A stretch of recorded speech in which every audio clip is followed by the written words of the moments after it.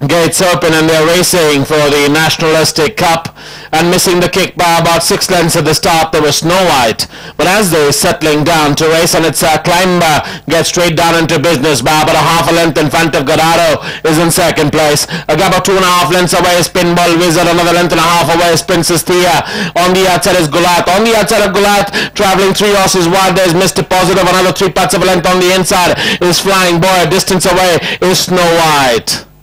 They go past the 600-meter mark and it's climbed by the leader by about a half a length in front of Garado is the one on the outside. A length away there's Pinball Wizard, then a length and a half away we go back to Princess Thea.